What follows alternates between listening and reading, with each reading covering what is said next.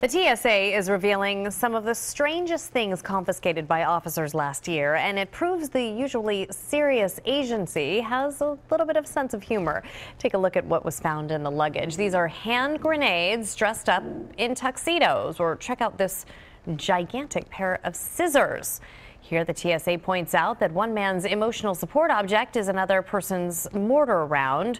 And perhaps the weirdest, a glove with knives on the fingers, just like Nightmare on Elm Street. Unbelievable. Wow. That's crazy. Crazy, crazy, crazy. Well,